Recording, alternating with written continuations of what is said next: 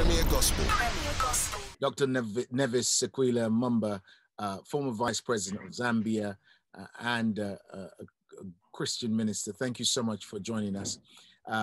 Doctor, we want to talk COVID-19 vaccines. Recently, a statement by you was released where you outlined your hesitation and actually your advice to fellow citizens not to engage with the vaccines until, as you said, proper research and was done on it. For those who are not familiar, Doctor, just clarify for us what the facts of your position are to separate it from the noise on social platforms. First of all, thank you, my dear brother, for having me today. It's an honor for me to appear on your program. In answering your question, let me first state that I anchor my values and my beliefs on two pillars.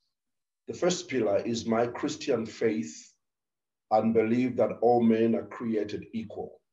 And that to me is extremely important, regardless of the continent someone hails from. So that's pillar number one. Pillar number two, I anchor my views on being a Pan-Africanist. Pan-Africanist to the extent that Africa is no longer a baby, it's no longer young.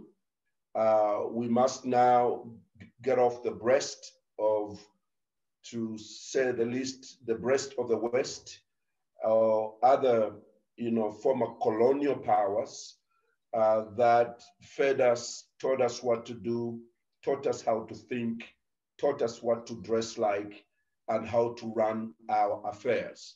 I think that that can be tolerated for some time. And the nature of life is such that when a child is born, he's totally dependent on the wisdom, dictates, and guidance of the parents. But there comes a time when the parents would like to see that child develop into an adult and start to make its own decisions and start to make its own determination of its destiny. And I think that this issue of the vaccine falls right within those two angles of thought. And my statement, and I must make it clear, I am not saying that we should not take the vaccine or we should always, shoot down any vaccine. My message to my government was basically that we should make sure that anything we make available to our people is not of a substandard nature, but it is something that we have ourselves verified to be good for our people, because that's not the historical background of most of Africa. Most of Africa, they don't, first of all, care about what they give to their people, as long as it is branded London, branded New York, branded Washington. They believe that it's good for them. But there are other issues that I may not get into today that make me very uncomfortable. Doctor, so in your video that's already published, you mentioned that you have some evidence that suggests that the vaccine that's been offered to Africa is substandard to what is available elsewhere in the world. Can you say what that evidence is? Well, I do not think I used the word evidence in any one of my statements. And I deliberately did not use the word evidence because that is another discussion for another day. My only appeal to our people is the fact that do not take this vaccine until we are sure of what constitutes it and what is in there. First of all, I do not want to go into all the conspiracy theories that are flying around or could be flying around. But what is true is the fact that we are created equal in the image of God. And if the United Kingdom would like to verify the efficacy and authenticity of the vaccine from Pfizer or Moderna, Canada had to verify it to ensure that before they give it to their people, the government is satisfied it is safe. Even the United States of America, they are on record of saying they will not use any vaccine that they are not sure of that it's good for their people. There is nothing wrong with the Zambian or an African saying, following the same standard, because we also respect our own people and we believe they are humans and deserve to be respected. We also want to verify that what comes to us is truly safe for our people. We have been in the past as Africans mistreated and given vaccine like Tuskegee experiment, of which you are aware of, that disadvantaged a lot of Black people because they were trying a vaccine on them and trying medicine on them. And it is so common to say that when there's a new medicine or vaccine, they start it on animals.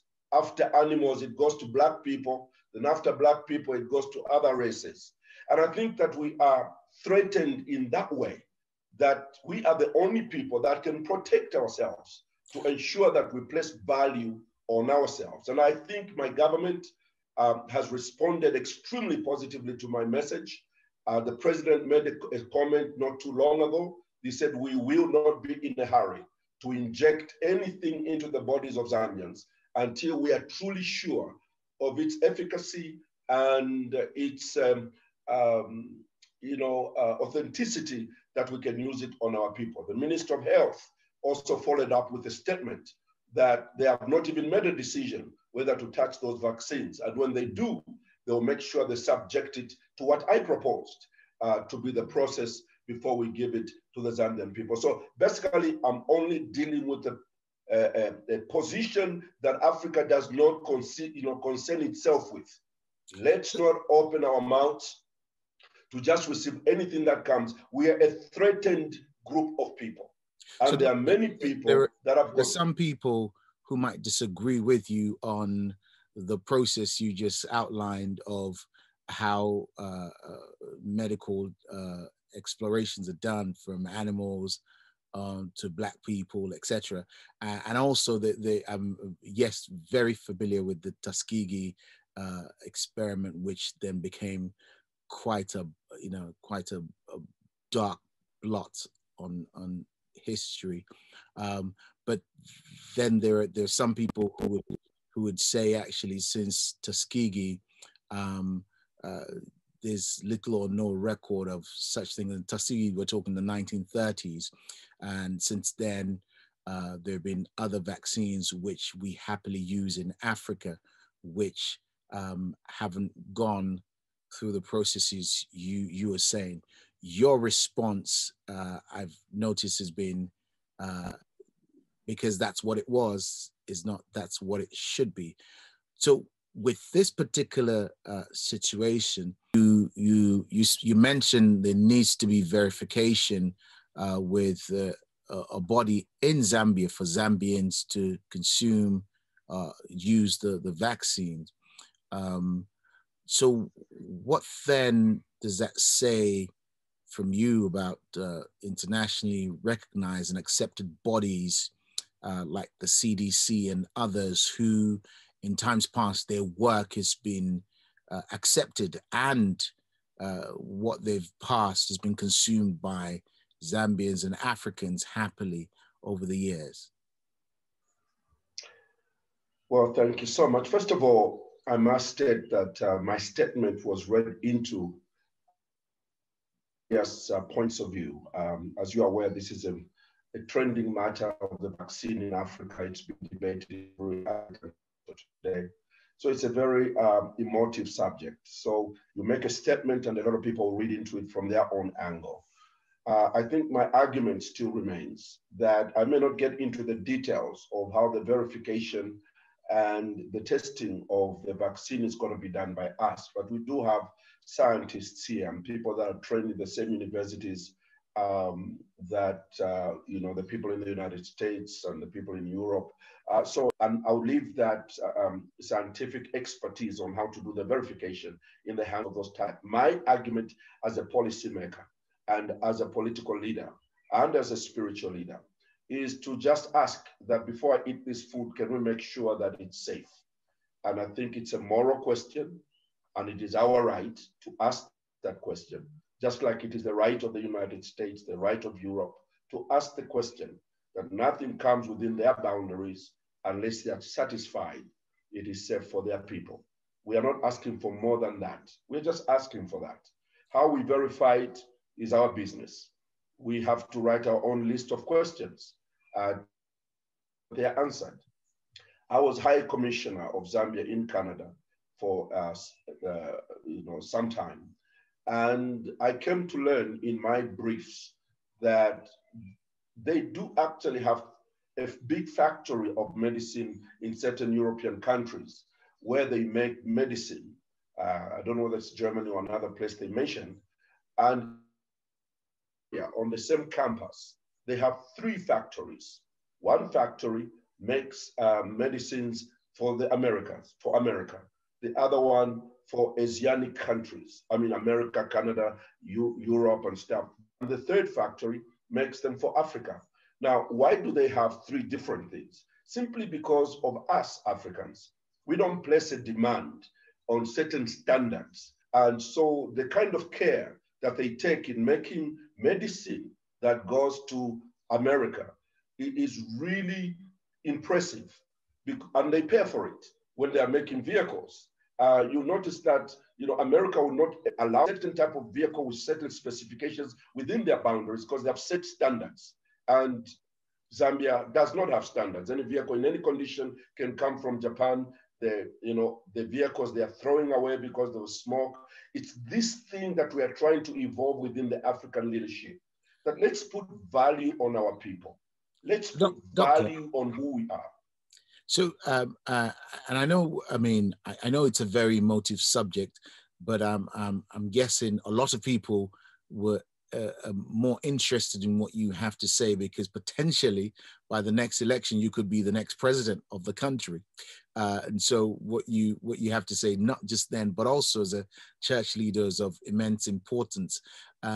So that being your position then, what do you then say to some people, even church leaders, who say that if it's okay for Zambia to take close to $500 million in aid from America, why is it that we're nervous about what they're feeding us if we trust them enough to give us aid? Well, I think those are totally different matters. I think that my policy on that as well is that if we sit across a table with the United States in New York or Washington and discuss any kind of aid to us, it has to be mutually beneficial to them. Nobody's going to give you money because they like you and you're handsome, or Zambians speak a certain way, so they'll give you $500 million. No, there's a mutuality of respect. There's a reason, a benefit for them to give that kind of money to Zambia. And it is that thing that we leverage to receive respect. The fact that somebody gives you money does not mean that then they'll shout whatever they want down your throat. I'll give you, or let me not get into that example, it's too deep because it's going to bring other questions. But the truth of the matter is, under my leadership as president, I am going to push for mutual respect between countries. And I'm not accusing the United States, I'm not accusing Europe that they are feeding us with things that are not right. All I'm saying is we're going to verify it using our own system and processes until we are satisfied. I'll give you an example. When I was vice president, we were offered GMO maize during the time of a drought when Zambian people were going through a difficult time. There was not enough food, our crops failed, there was no rain, and America said, we are going to send you GMO maize, and it was actually on the ships. And my president then, he's late now, President Levin Wanawasa, called the scientists together from our country and said, they are giving us GMO maize to help us. he was of the view that we do not even have a legal framework created within which to accept GMO material into our country. And because we don't understand it all and we don't understand its negative effects on our agriculture, if we brought it in, he decided not to receive the GMO in the midst of a famine.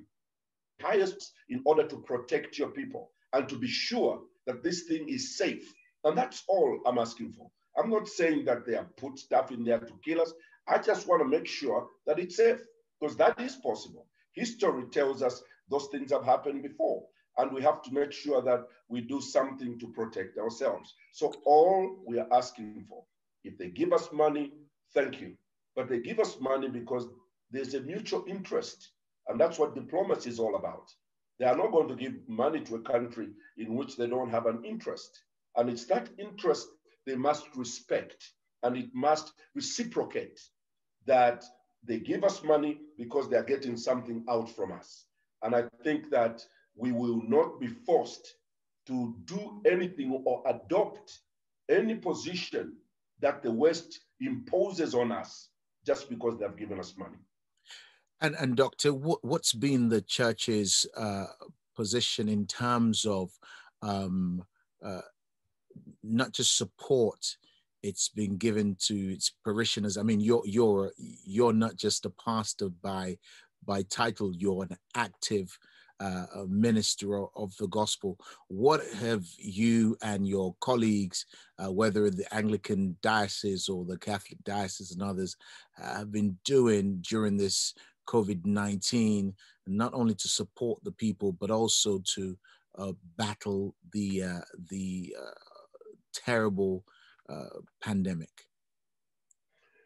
Well, first of all, I can only speak for myself. I lead a church organization called Victory Ministries International. We have 52 churches in the country, and March last year was, first of all, to encourage all our members across the country to recognize that there is this plague that has come, and we can manage it in this way. So we decided to locate some of the poorest areas in our city and started to invest money into those communities. We spent, hundreds of thousands of kwacha in buying, for instance, water tanks, sanitizers, antibacterial soaps.